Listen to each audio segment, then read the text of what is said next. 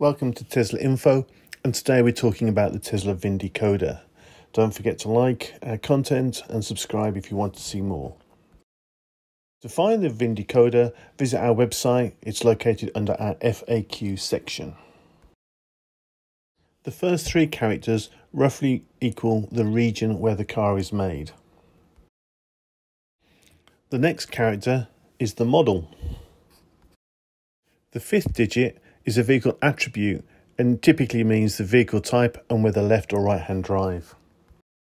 The sixth digit is also a vehicle attribute and determines largely the number of seat belts and the seat configuration of the car. The seventh digit is the battery type.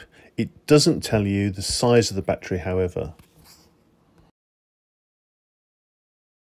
The eighth digit has had a lot of variation over the years and determines the type of motors and how many there are in the vehicle.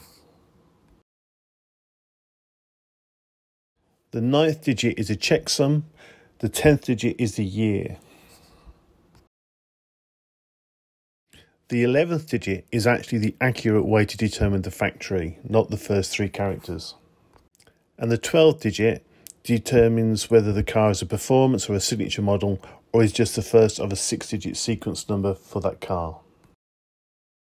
Once you've entered your VIN, including wildcards, we'll search our database and give you the mix of cars that match that criteria.